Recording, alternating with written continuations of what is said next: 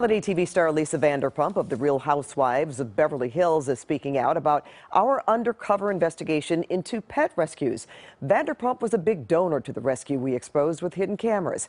Investigative reporter David Goldstein is in the newsroom now with more. David. Well, Pat, Vanderpump says she backed out of those donations after she found what she said complications with that rescue. Then she saw our investigation last night where the rescue owner threw us out of the store. I saw the tape. I didn't like what I saw either. Absolutely. Come on, get out. We're leaving. We're leaving. Hey, come on, come on. Keep your hand off the camera. Reality star Lisa Vanderpump is reacting to our investigation of Saving Spot, a pet rescue that she once heavily supported. They threw us out. I'm sure you've been thrown out before, David. Don't act like the victim. I'm on a public street. The owner of Saving Spot threw us out after we uncovered they could be soliciting charitable donations for puppies illegally.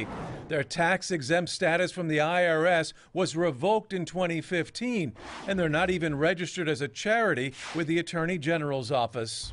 Did you know at the time, or your partner know, that they were not a registered charity? We knew there were some complications, but I also must add, these are two women that love those dogs. I've named this little dog Milky. Vanderpump opened her pet rescue in Beverly Grove about 6 weeks ago, but had recorded an episode of The Real Housewives of Beverly Hills at Saving Spot, and says her foundation even donated about $20,000 and had considered joining forces until they said they found something was up. I think we realized that a merger wasn't a good idea for us.